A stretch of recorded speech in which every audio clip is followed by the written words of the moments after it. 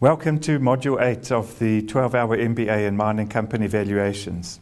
And in this module, we're going to have a look at the valuation of a mineral project. And specifically, we're going to have a look at the intrinsic value of a mineral project using earnings and cash flow-based valuation methodology.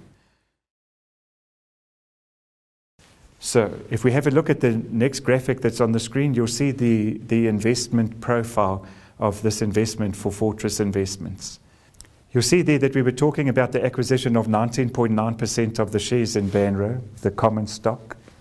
And there you'll see that would have cost $87 million. The Twangiza concession, in order to get into 50% of Twangiza, the Fortress would have had to kick in 50% of the costs of that project and pay 50% of the net present value.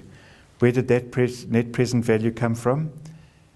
The next slide that I've put up on the screen, Banro, here's the Twangiza net present value per their updated feasibility study. I think this was June 2009. Okay, so you'll see there at a gold price of $950. Remember the sensitivities we were talking about? Same table. At a gold price of $950 and a discount rate of 10%, they were estimating the net present value at $333 million.